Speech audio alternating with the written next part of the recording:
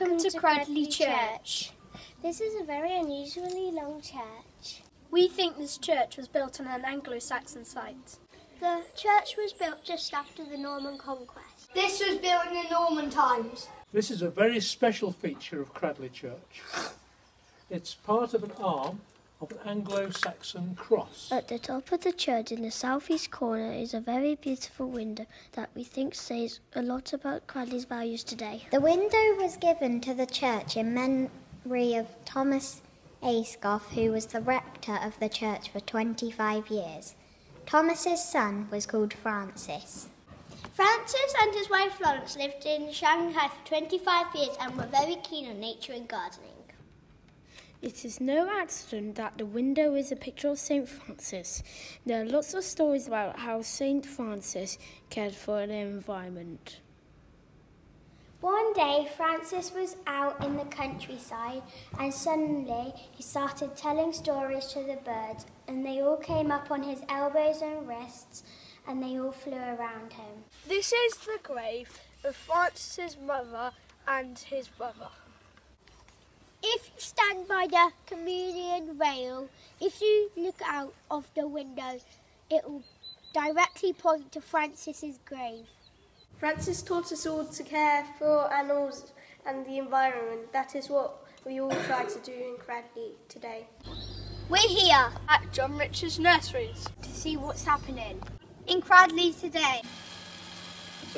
John's nursery grows thousands of plants. There are about 30 people working who spend their time caring for the young plants. Got grafting plants, that's acers.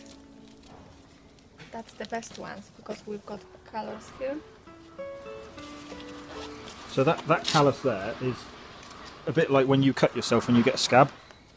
That's the plant healing itself there. Well, we do lots of things here to help the environment. This lake behind us, you can see here, is what we call our reservoir. This collects all our rainwater, so we don't release any rainwater into the environment.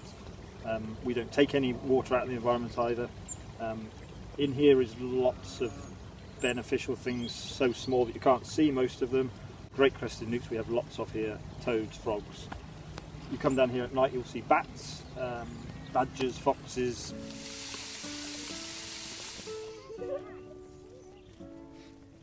Let me introduce you to Mike, who is a vet working in the local community.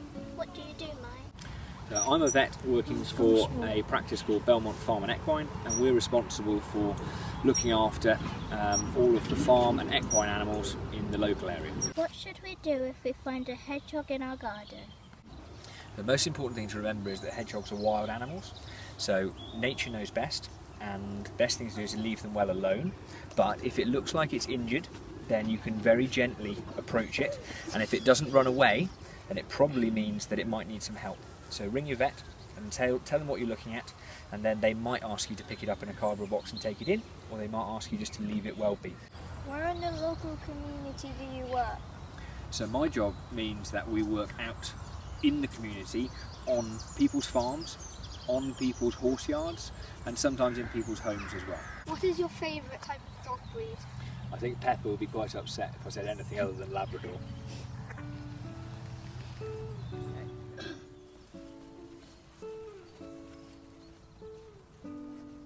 A hymn written by St. Francis.